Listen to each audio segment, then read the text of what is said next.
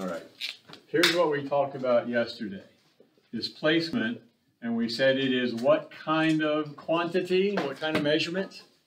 What's the word? Vector. Vector. And then the word distance is scalar. Now, we said that yesterday. Go back and review what that means. Which one of these has a direction included? Displacement. Symbol for distance is just a D for distance. But a symbol for displacement, I think I told you yesterday, is delta X. Because the word displacement, the actual definition for displacement is the change in position. And the letter X is used for position. Think of an x-axis. A point on that axis is the position of something. And delta means the change. So displacement is something's change in position. That's literally what it is. How much has its position changed from the beginning to the end of the story? How far away is it from where it started? Okay. Now sometimes it's really simple. If this is my x-axis and here's position 0 on the x-axis, and here's 1, 2, 3, 4, 5, and you walk from here to there and you stop, and I say, what distance did you move? Your answer is really simple. You would say what? 5 meters. If I say, what is your displacement? You would say what? 5 meters, but you would also say what? From the origin. If this is an x-axis, you don't know anything else about it. You can't say it's, don't look at this and say, oh, that's east. Well, you don't know anything about it. It's an x-axis. We don't know what's north and south. So what can you say if it's an x-axis? What? Yeah, it's a positive direction. It's in the positive direction. Because if you had moved from there this way, that would be a negative direction. 1, 2, 3, 4, 5. If you moved from here again this way and you stopped,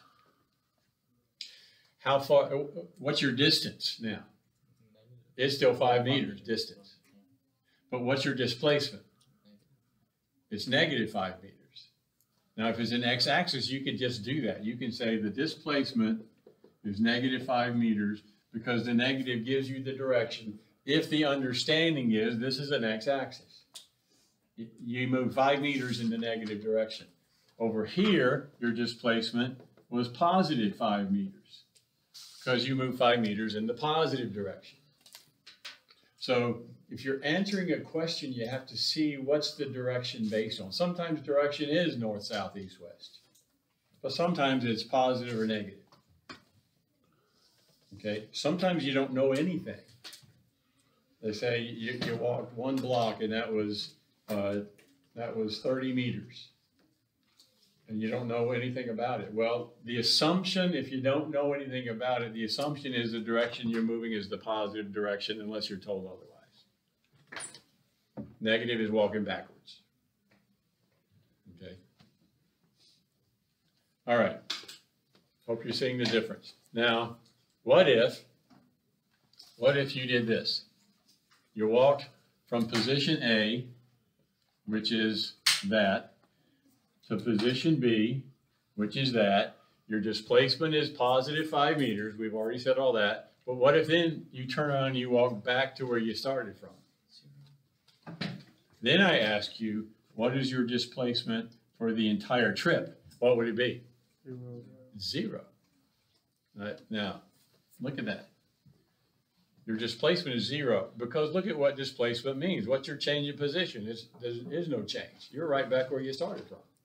Change in position is 0. But if I ask you what distance did you walk, now that's a different question, isn't it? What distance did you walk? 10 meters. Are you seeing the difference in the two words? Distance doesn't have a direction, so it doesn't matter that 5 meters were to the right and 5 meters to the left. The direction doesn't matter. It's just how many meters did you walk? Well, you walked a total of 10 meters. So the distance here would be 10 meters. Okay, so again, you have to remember the difference in these two terms. This one's vector, that one's scalar, and so that can be a very different answer for the same trip. It's two different questions. All right, now look at the TV. There's a graph paper up there. What I have here, this is probably not really going to work. Let's say a person, here's what we're going to say. Every one of these lines is 1 meter. Whether you're going that way or this way, from here to here is 1 meter, from here to here is 1 meter. Okay, I'm not going to write that up there, but that's the scale. Now, a person starts here at position A, and they walk from here to there, and then they walk from there to here, and then they walk from here to there, here to there, and here to there, and they stop right here. This is position B, this is C, that's D, that's E, and that where they stopped is position F right there. That's an F. Okay. Now, listen to the question carefully. What's the total distance the person walked from A to F? Distance the person walked from A to F.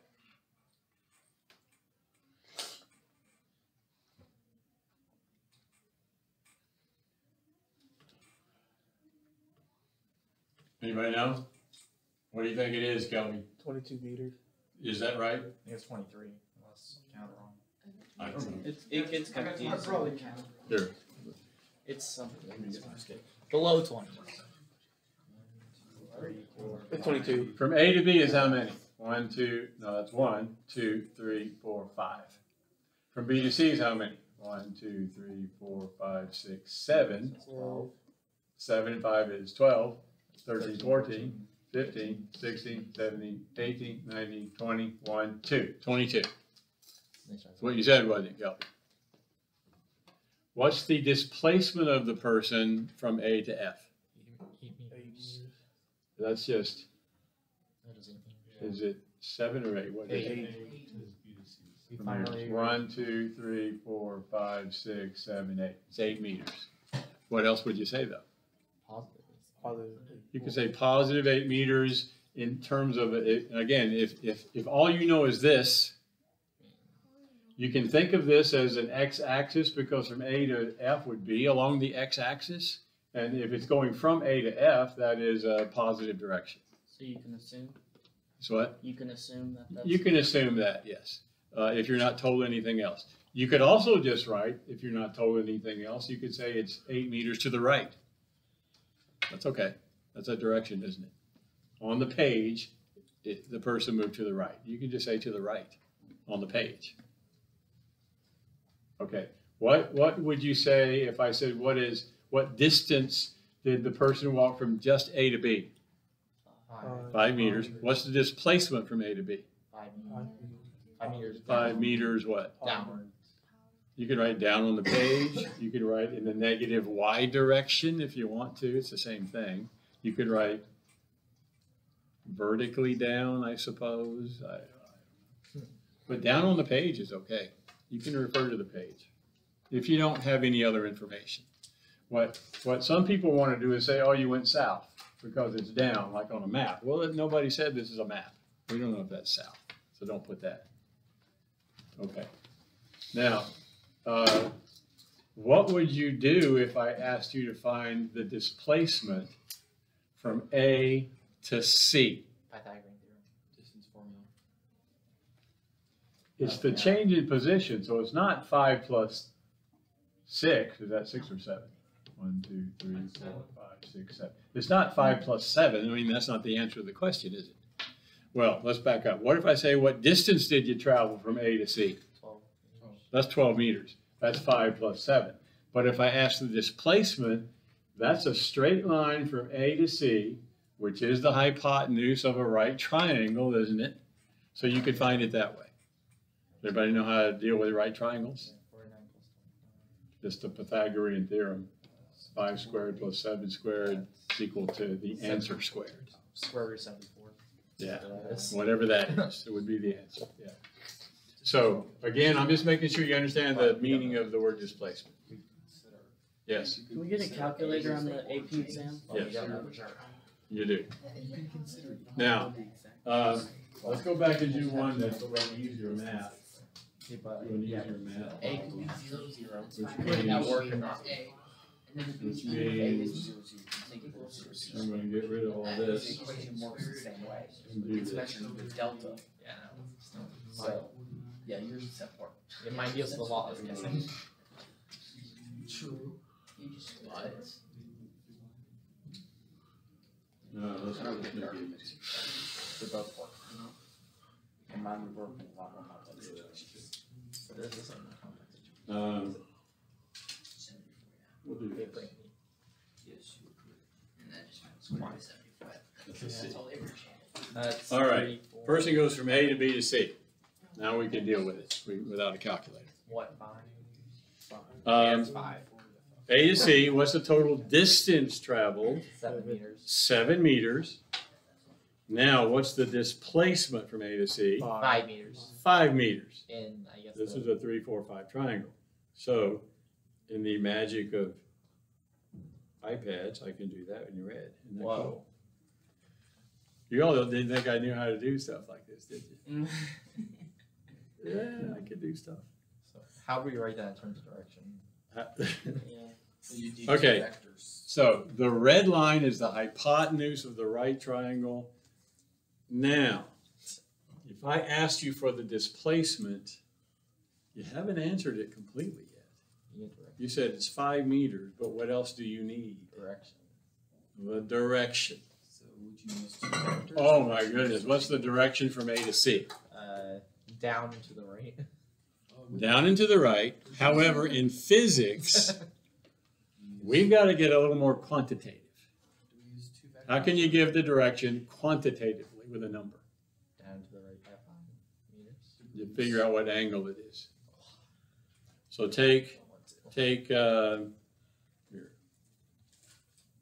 In green, I have a little coordinate system there, and from A, and so if I want to give the direction, I can give this angle or that angle. I would probably try to find this angle. That'd be nice, because then I could say it's that many degrees below the positive x-axis. Does that make sense? If I tried to find that angle right there, it's the same as this angle, isn't it? If all of you had at least a little bit of work with right triangles. It's been a while, but yes. Okay, so now what I'm dealing with is finding what is this angle we will call theta. So, because it's the same as the one up here, and I can say it's that many degrees below the positive x-axis. Who can tell me how to find that angle? Do you remember SOHCAHTOA? Yeah, vaguely. You've all had this. I'm not teaching you anything new. Am I? Have you had SOHCAHTOA? Of course you've had SOHCAHTOA. All right, so I want to know this angle, and what I know is, I know all 3 lines though. I know that's 3, and I know that's 4, and I even know this is 5. What am I going to do? I could use anything. I could use sine, cosine, or tangent. Which one do you like best? Oh, let's use sine. The sine you learned in SOHCAHTOA of an angle, theta, is equal to the opposite divided by the hypotenuse. SOH, and SOHCAHTOA. Sine is opposite over hypotenuse. So the sine of this angle I'm looking at is equal to the sine is equal to the opposite, which is 3, divided by the hypotenuse, which is 5. All right, so what I have in my calculator is the sine of theta is equal to 3 divided by 5. And maybe you know what that is because you've worked with 3, 4, 5 triangles. Anybody happen to know what the angle is in a 3, 4, 5 triangle? Is it 30, 90? It's 37. What? It rounds off to 37 degrees. Now that's the one down here. This one's smaller, that one's a bigger one. Is that really true? Yeah. Yeah. So this is 37 degrees, of course that's 90 degrees, and this would then be 53, whatever. I've got to add up to 90. Okay, so then what you could say is the displacement, this is the answer to the question, is 5 meters, that's the red line, it's 5 meters long, and it is 37 degrees below the positive x-axis.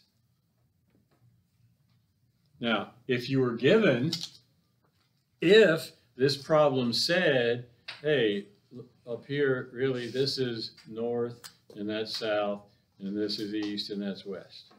If they told you that, then you could say it's 37 degrees south of east.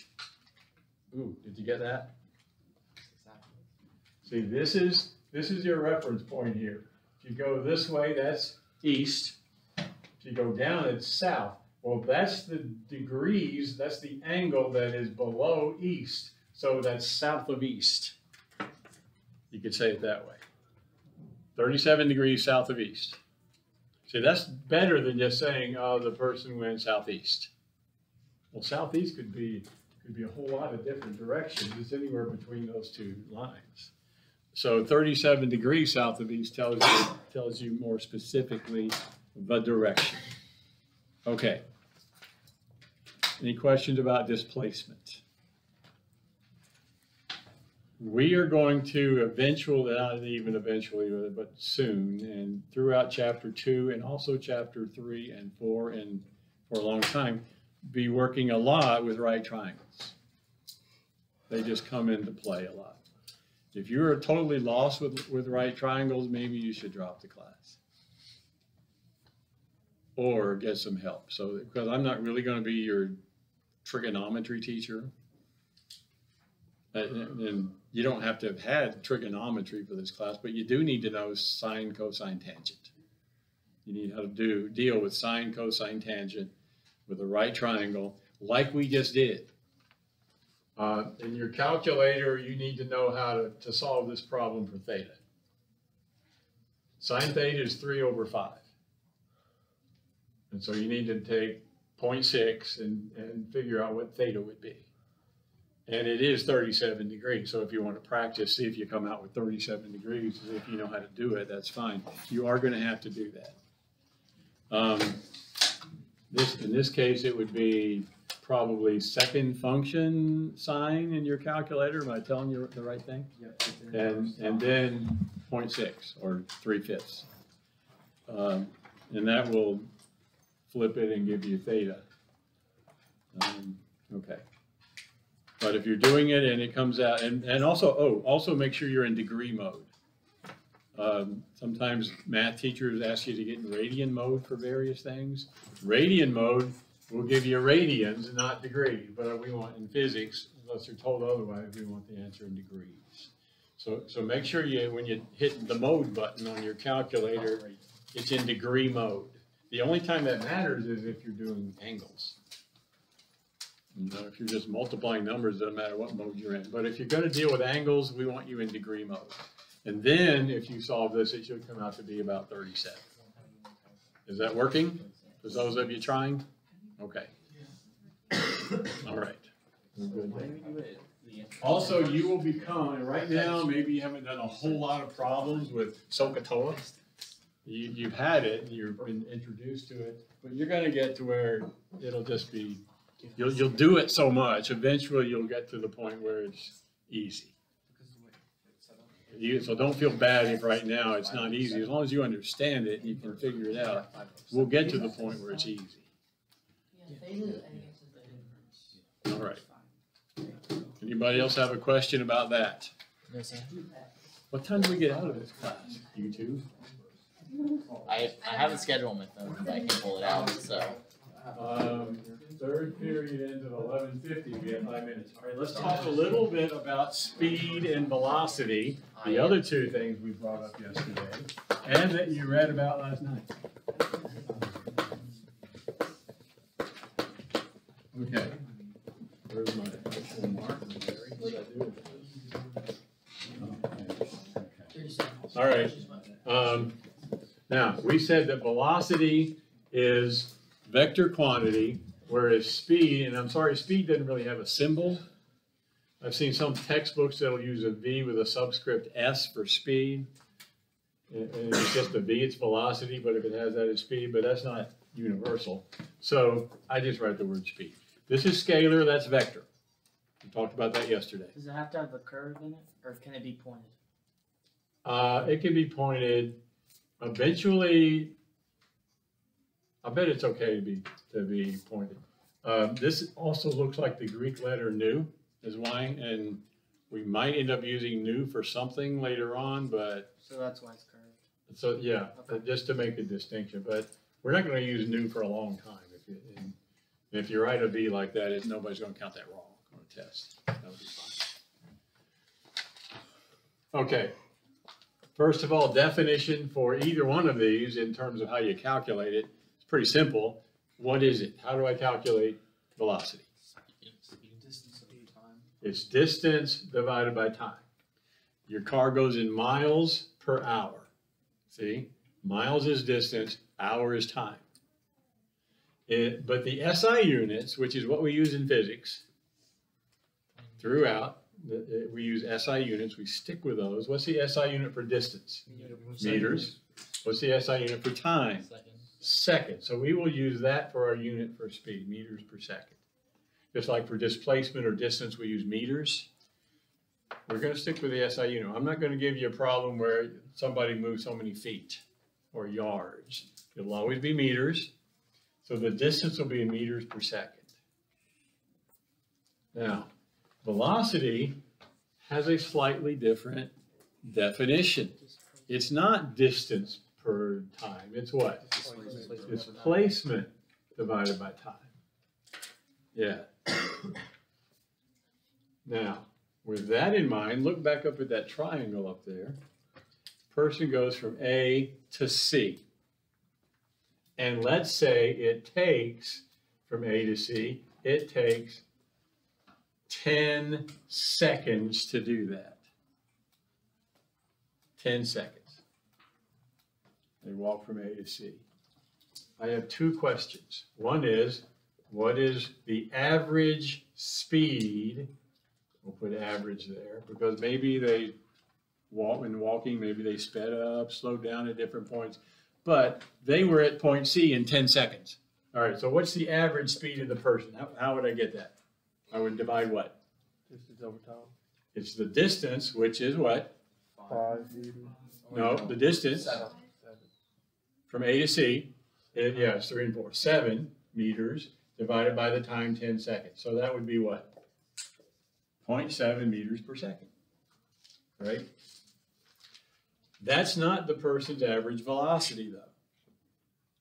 That is the average speed, total distance traveled divided by the total time it took. If I ask you for velocity, that's the displacement divided by time. What was the displacement? 5 meters. See, that's the red line. Divided by time. And so what's that? 0.5 meters per second. It's a different number entirely. Of course, here also, then you still have to give the direction, 37 degrees below the positive x-axis. So if I asked you for velocity and I told you 10 seconds, this is the answer. 0.5 meters per second, 37 degrees below the x-axis. That's the average velocity. Sometimes you see a bar there for average velocity. The average speed, though, doesn't have a direction, but it's 0.7 meters per second. So these are two entirely different questions. You've got to get that in your head. Speed and velocity are two different things. They can be the same thing if you're moving in a straight line. But if you're not moving in a straight line, like here, where we move one direction to another, they're not the same thing. Okay? All right. I think the bell's going to ring in a minute or so we'll stop here. your homework. I'm turning this off. Bye, everybody. See you Monday.